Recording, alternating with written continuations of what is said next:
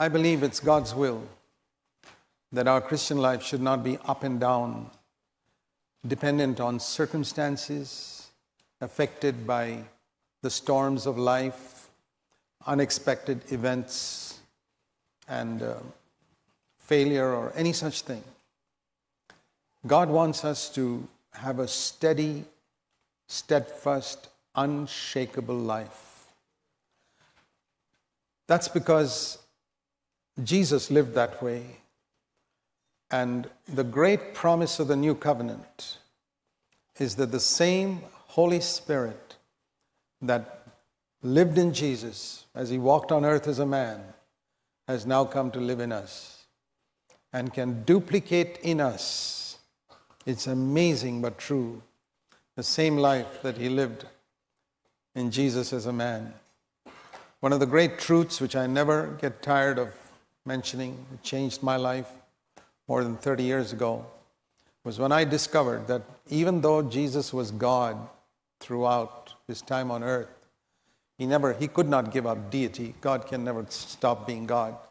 But he never used his resources, the resources he had as God when he lived on earth. He had to go near a fig tree to find out if there was fruit on it. He didn't even know the date of his own second coming. What does that prove? He was tired. He was tempted. God can never be tempted. He gave up those privileges in order to be an example for us.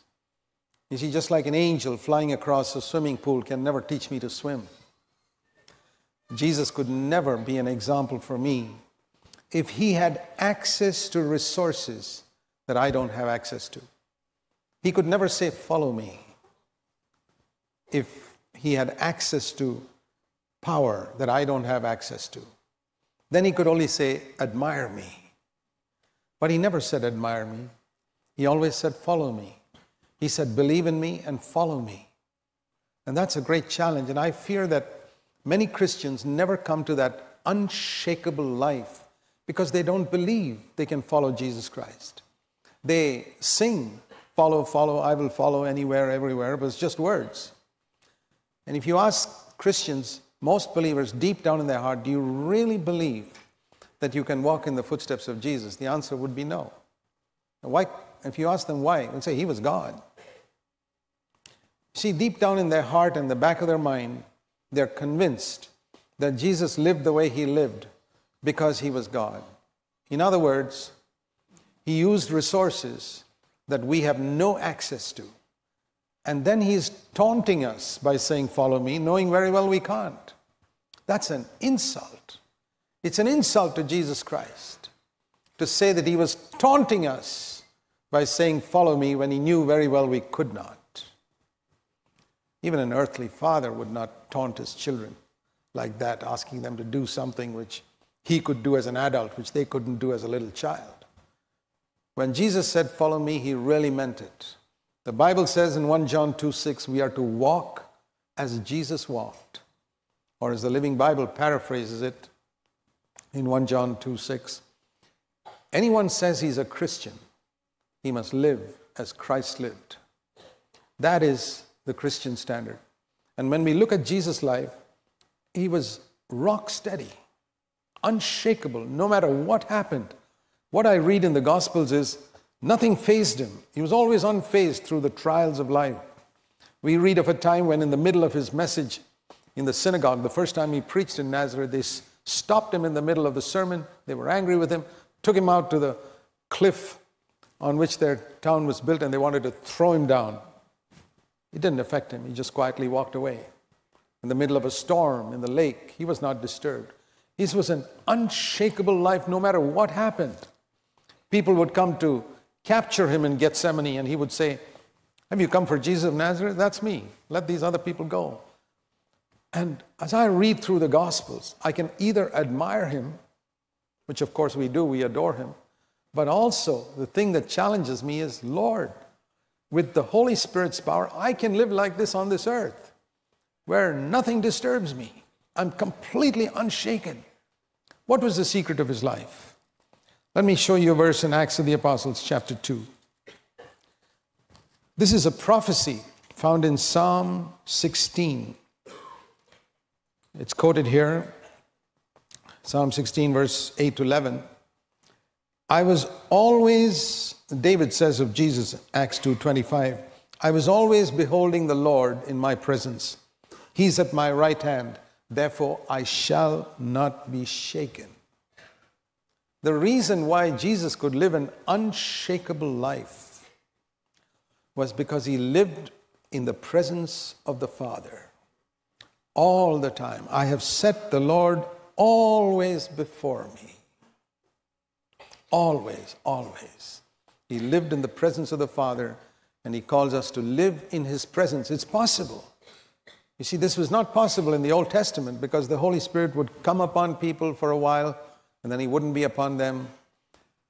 But once the Spirit came to dwell within, we can dwell in God's presence all the time.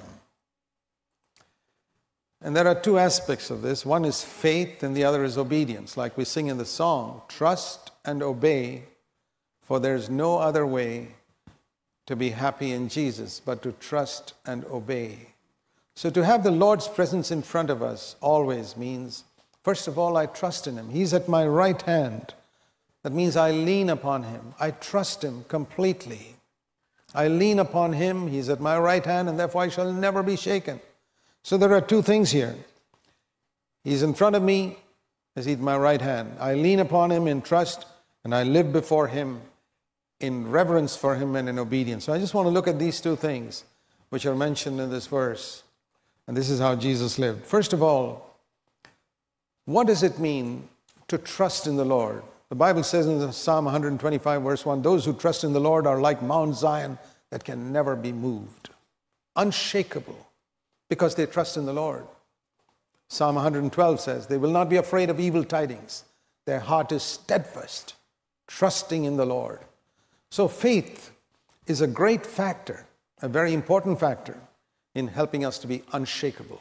Now we need to understand what faith means. Faith is such a vague type of thing in the minds of many people. And unfortunately, today faith is related only to possessing material things and physical healing. Almost every book on faith that you read in a Christian bookshop today relates to getting more of the things of this earth or getting physical healing. God does that, but those are among the lower gifts of God. The most important gift that he gives us through faith is that we can live an unshakable life as what the Bible calls overcomers, as overcomers, which was not possible in the Old Testament. The great men of the Old Testament could not live a steadfast life. Job was one of the great men in the Old Testament, a great man of God, whom God himself could certify to Satan as a God-fearing man. But if you look at the book of Job, he was up and down. Sometimes he'd be full of faith in God, and sometimes he was down in the dumps and depressed and discouraged. Elijah was like that, one day calling down fire from heaven, and the next moment depressed and saying, Lord, take away my life, I've had enough of it. That's how these Old Testament men were. Even the great John the Baptist, the fiery prophet, the forerunner of Jesus. He was a bold prophet, and yet when he was in prison for a few days, he began to lose faith and sent a message to Jesus saying, are you really the Messiah? Even though he saw heavens open and saw the dove descending on Jesus and the voice from heaven saying, this is my beloved son, yet he lost faith. The reason was none of these people, even the great John the Baptist, did not have the Holy Spirit dwelling within. They could not live a constant, unshakable life. They could not have the type of New Testament faith that we can have. So we need to understand what New Testament faith brings. First of all, why is it that we can never be shaken as we look towards the future? Because we know that faith means that we believe that God knows the end from the beginning. I mean, the book of Revelation tells us all the way up to the future. And everything that's going to happen between now and the coming kingdom of God, God knows everything that's happening. Everything that happened before. There may be things in your past life, like in all of our lives, that surprised us when it happened. We were shocked. Oh, I never expected that. But the thing that's comforted me is to know that even though it caught me by surprise, it never took God by surprise. There's nothing that's ever happened to you or to me in our past life that surprised God. As if he were to say, boy, I never thought that would happen. Not even the way you failed him. He knew about everything. And that applies to the future too. As I look into the future, I don't know what's going to happen next week, next month, next year, 10 years from now, 20 years from now, till the Lord comes. I don't have a clue. I don't even know what's going to happen this evening. But I know one thing which I'm absolutely sure of, that God knows that. And nothing is going to take God by surprise that happens to me in my life. If you can believe that, that's the first step to faith, to have an unshakable life. Lord, I believe that as I look into the future, nothing is ever going to happen to me. Nothing that's going to take you by surprise. There may be a lot of things that take me by surprise, but not you. The second aspect of faith there is to believe that if, just like a loving father would plan for his children, supposing you got a anticipated expenditure for your children for something, you would plan for that, to make provision for that expenditure, whether it's to go to college or to pay a hospital bill or anything. In the same way, a much more loving Father in heaven has made some provision for those problems that I'm going to face in the days to come. That's the second aspect of faith. God in heaven has made some provision for that event, whether it's some surprising event which the devil puts upon me, or even my own failure. That's the encouraging thing. Even where God knows that I'm going to mess up something because of my own stupidity or my own disobedience, even there, God has made some provision. That's the message of the Bible. So you don't have to be discouraged if you messed up your life. If you will trust God, he can bring you to complete recovery. Right at the beginning of the Bible, you read how God created man and woman perfect, and they went and messed up their life immediately. Almost the very next day after they started life in the Garden of Eden. But then when God comes into the Garden of Eden and they confess what they did, immediately God says, okay, I made a provision for that. You messed up your life. And he immediately tells them how Christ is going to come and die for their sins and crush the serpent's head. That's right in Genesis 3. It was not as though God suddenly had to think, hey, what shall I do now? Adam and Eve have failed. He knew that they were going to fail before he created them. He didn't make them fail, but he gave them freedom of choice. And wherever you give freedom of choice, there's the possibility of failure. God did not want us to be obedient robots. We would be like the planets, perfectly obedient, but incapable of being holy. You understand that no planet in heaven can be holy. But every planet's been obeying God better than any Christian has ever obeyed God. For thousands of years, they've just obeyed God automatically, but they don't become holy. What does that teach us? That mere obedience cannot bring holiness. If obedience to God's commandments could bring holiness, the planets would be holy. It's when you obey out of personal choice, when you have the opportunity to disobey and you choose to obey, that's what makes holiness. The planets don't have that choice. They have no choice. They're forced to obey. And God didn't want to make Adam and Eve like that, and that's why he sent them into the garden with freedom of choice. That's why he gives you freedom. That's why if he sees, for example, that you are going to drive somewhere to commit some sin, you're not going to get a flat tire. He'll let you go. Because every time you're going to travel somewhere to commit a sin, you get a flat tire, it wouldn't... You'd be compelled not to commit sin. But then you'd never become holy. There's no choice there.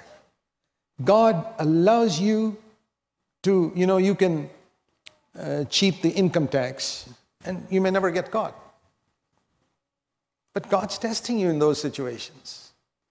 God tests you in so many situations like that. He gives you freedom of choice. After you're born again, He gives you freedom of choice. Even after you're filled with the Spirit, He gives you freedom of choice, because without freedom of choice, you can never be holy.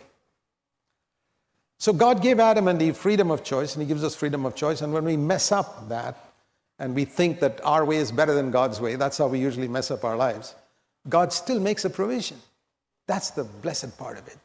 For everything that we can ever face in the future, God's made a provision. When the children of Israel came out of Egypt, they didn't know that there was a huge Red Sea in front of them. They'd get stuck there. They realized it only when they came there. But God had made a provision for that. They didn't know that when they came out of the Red Sea, they'd come into a desert. But God had made a provision there for a pillar of cloud to take them through. God made them provision for them to get manna every day in that desert where they wouldn't get food otherwise. The whole Bible is a picture of teaching us that God makes provision for the unanticipated needs that His children face.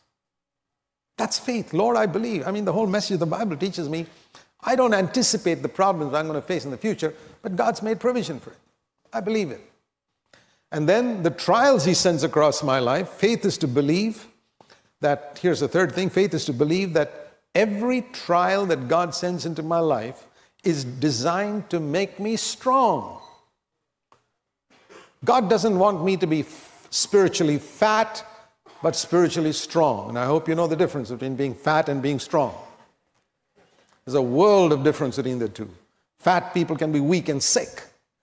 God wants, what is the difference? What is it that makes a fat person strong when all that fat is converted into muscle? If you eat and eat and eat and eat and eat and eat, you become fat. But on top, we need to eat, of course. But on top of that, if you exercise and exercise and exercise as well, you become strong. It's exactly the same in the Christian life. Eating in the Christian life is receiving God's word, reading it, coming to the services, hearing the messages, reading Christian books, exposing ourselves to messages on television or anywhere. This is eating. It cannot make you strong. It'll make you fat.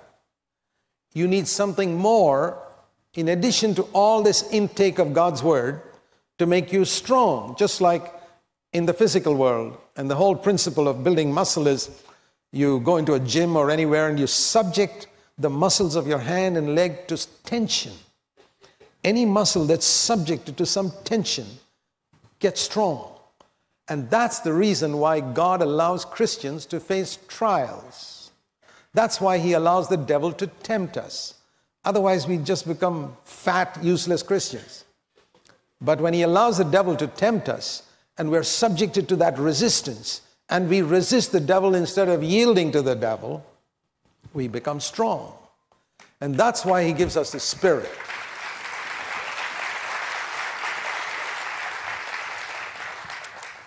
I hope you'll clap when the trial comes as well and say, we're only getting the theory here. The practical will start this afternoon. In your home, first of all.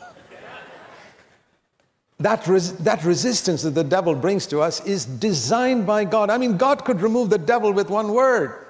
He could crush the devil like an ant. We crush an ant under our foot in a word. Why doesn't He do it? One reason, among others, is so that we can be subjected to resistance, so we can become strong. So faith is to believe that God has designed these trials for my sanctification, to make me strong spiritually so that I can be unshakable. A strong man can stand on his feet. You can't push him down easily. You can perhaps push down a fat man because he's not strong, but not a strong man. And that's what the devil wants us to be. Every one of us. It's not a question of going to Bible knowledge. You don't have to go to Bible college. I've never been to Bible college a single day of my life.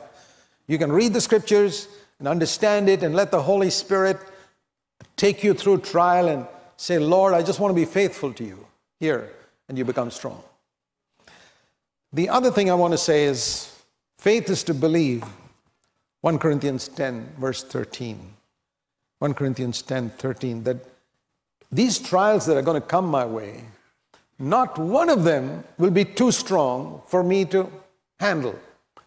It says in 1 Corinthians 10:13 that God is faithful. He will never, never, never, never, say that 1,000 times, never allow me to be tested beyond my ability. If you're in grade 1, he'll give you a question paper at that level. You're in grade 5, he'll give you a question paper at that level. I mean, even teachers know that. God knows it too. Each of us are at a different grade spiritually, and he will not allow you to be tested by the testings that come to me. If I'm more mature than you, I'll face greater temptations. Just like the student in grade 10 is going to have a higher test than one in grade 1. It's like that. But he'll never allow me to be tested beyond my ability. That's a promise. God is faithful, just like we read in 1 John 1:9 that God is faithful. If we confess our sins, he's faithful to forgive us. No, we believe that. Here's the second promise, that he's also faithful never to allow us to be tested beyond our ability. That's what makes us have confidence as we face the future. I mean, I'm sure the devil's got some massive temptations with which he could knock me down quite easily. Sure. But it's not going to come my way until I'm strong enough to face it. Maybe 5 years from now, I'm strong enough to face it. Then the Lord will say to the devil, okay, now you can tempt him with that, but you can't tempt him with that right now. He's not ready. If you believe that, it'll give you such tremendous confidence to face the future. You cannot be knocked down. You never have to say, oh God, this is becoming too much for me. Whenever you say that, when you face some problem in your home or in your work, you're saying, God, you're unfaithful. You're a liar. You said that you wouldn't allow me to be tested beyond my ability, and here's something which is beyond my ability. I want to say to you in Jesus' name, it's not beyond your ability. It is within your ability if you ask God for grace to help you there. The Bible says he'll make a way of escape so that you can bear it. You can't handle it on your own, of course, that we understand. But God says, I'll give you the ability to handle it. It's when you try to handle it on your own that you fail. God wants to give us grace. Faith is to believe that God will give me that grace at that particular time if I ask him for it. You know that verse in Scripture which says, you do not have because you do not ask. You ask and you do not receive because you do not believe that God will give it to you. You do not have grace to overcome that trial because you don't ask God for grace. You think you can manage on your own. You ask God for grace and you don't get it because you don't believe God will give it to you. And there's a promise in the book of James chapter 1 for all those who ask without faith. You know what it is? Let not that man think he will receive anything from the Lord. But if we ask in faith what he has promised, he will give. Then there's one more thing I want to say, and that is, supposing I fail. This is another aspect of faith, is to believe that when I have failed and messed up my life and hit rock bottom, and if some of you are there today, listen to this, God still loves you. Don't ever lose faith in that fact. This is what brought the prodigal son home to his father's house. There, sitting with the pigs in that story, he had come to the end of everything. He had wasted his father's wealth and ruined his father's name and messed up his life. Sitting there, he said, well, I know that my dad still loves me. At least he'll give me a little place with the servants. But when he came back, what a surprise he got. His father loved him much more than that. Faith is to believe that when I've hit rock bottom, my father still loves me. That's why Jesus prayed for Peter. When Simon Peter was in the last night before he went to the cross, Jesus told Peter, you know, Simon, Simon, Satan has desired to have you, to sift you like wheat, and you are going to deny me 3 times in the next 12 hours. But I'm not going to pray that you don't fall. Have you seen this type of love? where you know somebody's going to be tempted and you don't pray that he won't fall, you hope that he will fall. God's love is so special. He wanted Peter to fall. He never prayed that Peter wouldn't fall. But what he did pray was, after you've fallen, Peter, after you've messed up your life, don't let your faith fail. I am praying something for you. I'm praying that your faith should not fail. Let me show you that verse in case you don't know where it is. It's in Luke chapter 22 and verse 31 and 32. Luke 22, verse 31 and 32. Satan has desired to sift you like wheat. That is to tempt you to deny me, and you're going to deny me. But I have prayed for you, verse 32, and I'm not praying that you don't fall. You will fall in that moment of temptation. But I'm praying that your faith will not fail. Notice what Jesus prayed for Peter. Because when you come back from there, you'll be able to strengthen your brothers. So that's what the Lord is praying, that my faith will not fail. That what was it that should not fail in that moment? That when Peter had messed up his life, denied the Lord 3 times, fallen so badly, he shouldn't get so discouraged there and say, well, God's given up on me. He must believe that God still loves me. He can lift me up from there. That's the message of the gospel. But then we can ask ourselves, why did God not protect Simon Peter from falling? Couldn't God have done that? Well, he can do anything. But the great virtue that God seeks to build up in us is humility. Humility is the great secret of the Christian life. And that's what he seeks to build up in us. And it's very difficult for God to do it, particularly after he blesses us. I've often said, it's very easy for God to bless somebody. And it's very easy for God to bless somebody mightily. But it's very difficult for God to keep that person humble after he has blessed them mightily. And that's where they fail. Even the great apostle Paul, he says in 2 Corinthians chapter 12, because of the fantastic experiences and revelations and ministry he had, he was in danger of getting puffed up. Is there anybody sitting here who's not in danger of getting puffed up?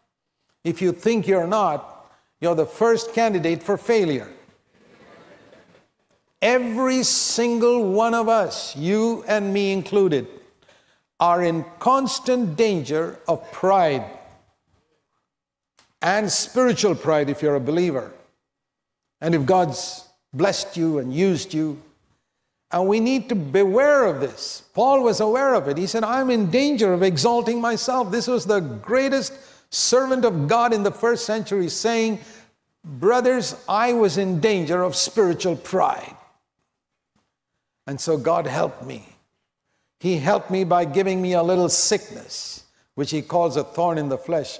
I kept on praying, God, take it away, and he didn't take it away. God said, Paul, you need that. You're in danger of becoming proud, and I don't want you to become proud because there's a law of God which says in 1 Peter 5, verse 5, that God resists the proud. Oh, if God resists you, there's no hope for you. But he gives grace to the humble. You know, grace is the thing that can strengthen us, but he gives grace only to one type of person. God doesn't give grace to the rich or the clever or the smart or any of these things. He gives grace to only one type of person, a humble person. And God is the one who knows whether we are humble or not. And God wanted to give grace to Paul so that Paul could continue his ministry firm and strong until the end. And the moment he saw Paul was going to get a bit puffed up, he gave him a sickness. This guy who could heal the sick was sick himself. And that really humbles you when you can heal other people and you can't heal yourself. And it humbled him. And when he was humble, he got grace. That was Peter's need as well.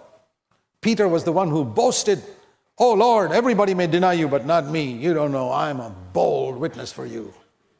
He was proud. All pride comes by comparing yourself with other people. I'm not half-hearted like them. I'm wholehearted, radical. Peter says, the Lord says to Peter, really?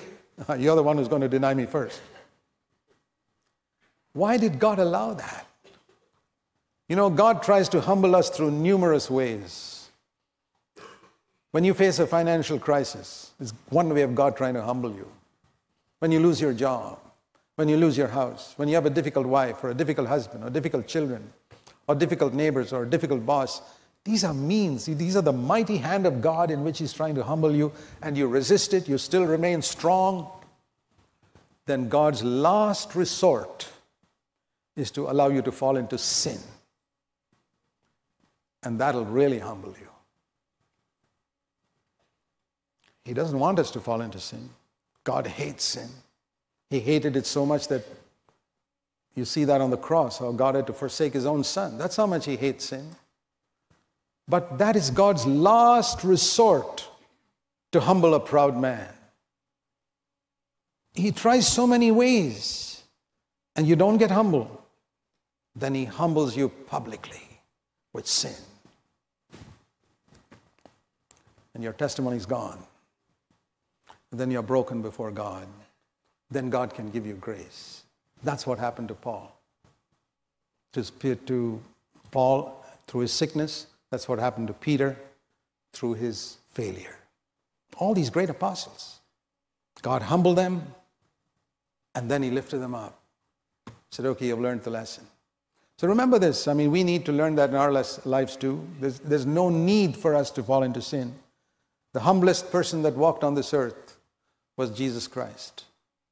And He remained in humility without falling into sin. That's the way He wants us to go. There are many godly men and women who walked through this earth in humility despite God using them mightily. They've remained in humility, and it's possible for all of us to remain like that, every single one of us, if we take those little warnings God gives us. And that's what I want to go on to next. Jesus said about this unshakable life in Matthew chapter 7, He described it like a house built on a rock. Faith is one aspect, one thing that makes our life unshakable. The other is obedience. Now, obedience is a word which we shrink from. But actually, you know, think of obedience like this. Think of the commands you give to your children. Is any one of those commands bad for them? No, not if you're a good father. Everything that you tell your children to do is in their best interests. But most children don't even understand that. That's why they disobey. They think they know better than you, especially when they get to teenage years. And when they mess up their life, 10 years later, after they messed up their life, they say, oh, Dad was right. But that's too late. And God, when He tells us, gives us a command, faith is to believe that everything my Heavenly Father tells me is for my good. Can you believe that? In Matthew chapter 7, Jesus says, everyone who hears my words and does them, not just hears, but does them, will be like a man who built on a house on a rock. Nothing could shake it. Nothing could shake it. Unshakable life. Because what he heard, he did. And he heard something more, he did it. Why did he do it? Because he believed that God knew better than him what was good for him. You see, our stupidity is manifested in the fact that sometimes we think we know better than God what is good for us. We say, God, for example, the Lord says, forgive that man who hurt you. You say, no, I'm not going to forgive him. Whose life are you going to destroy? Your own. When you don't forgive somebody. The Holy Spirit says, turn your eyes away from that filthy picture you're looking at. And you say, no. Whose life are you going to destroy? Your own. You're tormented by dirty dreams because you didn't turn your eyes away from the things God told you to turn your eyes away from. You didn't turn your eyes away from that pornographic site on the computer. You get tormenting dreams at night because you watch all these violent movies. God says, why do you want to watch that? Can you imagine Jesus sitting and watching all that? You say, well, it doesn't matter. I need some entertainment. Well, that's not entertainment. That's going to torment you at night in your dreams. Everything God says for us is for our good. But just like our foolish teenage boys and girls, we think we know better than God. And then we mess up our life. He who hears my word and says, Lord, you know better than me what's good for me. I'm going to do exactly what you say. And I obey it. My life will be unshakable. And he was referring particularly to the words he spoke in the Sermon on the Mount. So let's look at Matthew chapter 5, verse 20, for example. Matthew 5:20, Jesus said in the Sermon on the Mount, this is one of those words, if we listen and I obey, unless your righteousness surpasses, goes beyond that of the scribes and Pharisees, you will not enter the kingdom of heaven. Do you want to enter the kingdom of heaven? Is there a single person here who does not want to enter the kingdom of heaven? Well, Jesus said, your righteousness must surpass the righteousness of the Pharisees to enter God's kingdom. What did he mean? Does it mean we got to fast more than the Pharisees, or pray more than the Pharisees, or know the Bible more than the Pharisees? No. He was talking about inward righteousness compared to external righteousness. The righteousness of the Pharisees was external. They looked holy on the outside, like all of us are looking right now. Holy on the outside. Spiritual. And we want people to think that we are very spiritual. Because on the outside, we are so concerned about having a good testimony before others. And the Lord says, if you're only concerned about that, and I want to say to you in Jesus' name, if you're only concerned about your outward testimony before others in this church or anywhere else, you are a Pharisee. Your outward life may be clean. Jesus gave a certificate to the Pharisees. The outside of your cup is clean, he said. What greater certificate can you get than from Jesus himself, who said in Matthew 23 to the Pharisees, the outside of your cup is clean. But you'll still go to hell, he said in the same chapter, because your inside is all dirty. I want to ask all of you sitting here, does the Lord have to say that to you? The outside of your cup is clean, but the inside is dirty. You look holy on the outside. You look so spiritual when you sing those songs and you clap and wave your hands and say hallelujah. But what about your inner thought life? What about the way you're handling money? Are you unrighteous in money matters? The Bible says, owe no man anything. Do you owe money to people? I'm not talking about a mortgage where you got a house to balance the money you borrowed, or a car to borrow the money you borrowed for your car. I'm not talking about those type of things. I'm talking about loans for which you got nothing to show, which you wanted to just spend on yourself. I'm talking about thoughts that you allowed to persist in your mind, which you know which are impure, which are not honoring to God. Thoughts about bitterness against somebody. I'm talking about that secret gossiping and backbiting that goes on between you and your wife at home about people. One of the things that Jesus mentioned in the Sermon on the Mount was Matthew 7:12. Treat other people exactly the way you want them to treat you. Do you want people to gossip about you and speak evil about you and tell lies about you in their home? No? Don't do that to other people. See, one of the things I've discovered through many years of being a Christian is God treats me in exactly the same way I treat other people. Think of that. God will treat you the way you treat other people. You remember that story where Jesus said about a king who forgave his servant $10 million? $10 million. Okay. If man says, I don't have any money, O king, it's okay, forgiven. And that guy went out and caught a fellow by the throat who owed him $10 and said, pay up. Otherwise, I'll lock you up in jail, and put him in jail for $10. And the king heard it and said, come back here. How much did I forgive you? 10 million? How much did that guy owe you? 10. And you couldn't forgive him? Okay. Your debt is back upon you. Do you know there's such a thing called unforgiveness? That means God forgives your sin, 10 million sins. And one day he calls you back and says, no, you're not forgiven. It's back in your account. You got to pay up. Why? Not because you committed adultery or murder. No. But because you wouldn't forgive somebody else for something they did. God treats you as you treat other people, and that's righteous. If you treat somebody else like that, don't you deserve to be treated like that? You judge somebody severely. In the day of judgment, God will judge you exactly as severely as you judge somebody today. That's why I tell people, don't judge other people. That's not your business. God is the only judge, and He can do His job very well without your help. He doesn't need your help, thank you. He can do it. And the other thing about God, there's something wonderful about God in the way He judges. There's a lovely verse in Hebrews 9:27 which says, it's appointed, you know that verse, it's appointed unto men once to die, and after this, the judgment. Hebrews 9:27. When does God judge people?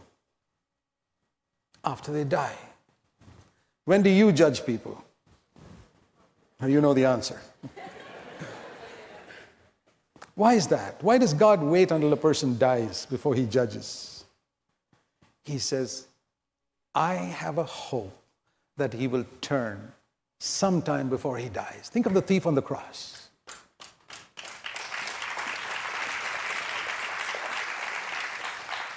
I mean, even thief's mother may have given up hope for him, but not God. He had hope for him in the last minute. He got converted. But we are so impatient. We immediately pass judgment on someone. I want to tell you something. There's a little line I wrote in front of my table and kept there for many years before in front of me, which said, the happiest people in the world are those who never judge others, but only judge themselves. I've sought to live like that for many years. I see people failing around me, believers and others who've slipped up and fallen, and I say, Lord, I am not their judge. I don't want to pass an opinion. I don't want to pass a judgment. Because of one reason, I am not God. And secondly, that guy has not died yet. So I can wait. And third, I don't know what all struggles he went through before he fell, and I don't know what all difficulties she went through before she slipped up. I don't know. I don't even judge a prostitute. I say, Lord, I don't know what all misery she went through that made her land up as a prostitute. I don't want to judge anybody on the earth. I kept that verse before me because I found in that race of Adam a tremendous tendency to judge people. I found it in myself. And I kept that verse in front of my table. I wrote it and I pinned it up there and I looked at it for years. Now I don't need it anymore because it's in my system now. The happiest people in the world are those who never judge others but judge themselves. It doesn't mean we shouldn't have discernment. Discernment is different from judgment. I can discern, hey, that's not spiritual. The way that person is doing things, that's not a godly way. I need that discernment so that I avoid that. I don't go to certain churches because they're not preaching God's word. I don't admire certain preachers because they're not following the principles of Christ in relation to money and many other things. That's discernment, but I'm not here to judge them. That's not my business. I need to watch my own life. The Bible says, 1 Peter 4:17 says, we judge ourselves first and thus prove that we are members of God's family. That's a wonderful verse for me. I want to prove that I'm a member of God's family. And 1 Peter 4:17 says, when we judge ourselves, we put ourselves first. That's the mark of the household of God. And so in conclusion, let me say this. Can you come to God with just only one thing God asks of you today as a first step? It's a lovely verse in Jeremiah 3:13 which says, only acknowledge your iniquity. Only acknowledge. In other words, just be honest. Honesty is the easiest thing. Purity takes a long time. Perfection takes years. Even to love everybody and forgive others may take a struggle. But honesty? What did the thief on the cross say? I deserve this. That was honesty. He went to paradise. What did the woman caught in adultery say? Yeah, I did it. I'm sorry. Okay, I don't condemn you. There's one thing all of us can do right now and be absolutely honest. in the light of the word God spoke to you this morning, do you think God was speaking to you? Not about your neighbor, about you. Not about somebody else you're thinking of, but about you. Lord, I want to be honest about my own need. I am a hypocrite. The inside of my cup is dirty. Why am I worried about other people's cups? Look at my own cup, it's dirty. Let me clean up my own cup first. I believe that God will meet with any such person here who's willing to start with that first step of honesty. God will give you faith to believe that He will cleanse the inside of your cup from all sin with the blood of Christ and give you strength with grace to be an overcomer. The Bible says sin will not rule over you when you're under grace. God will give you that grace if you can take the first step of honesty. And one last thing, God is more eager to bless you than you are to be blessed. Can you believe that? It's true. More eager to cleanse you than you are to be cleansed. More eager to make you unshakable than you are desirous to be unshakable. More eager to fill you with the Holy Spirit than you are desiring to be filled with the Holy Spirit. Let's pray.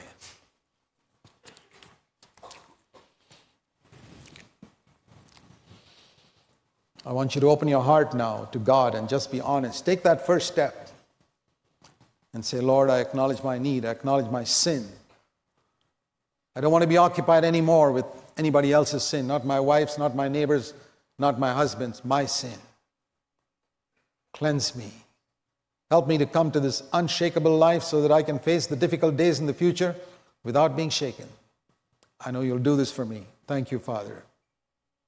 In Jesus' name, amen. Thank you.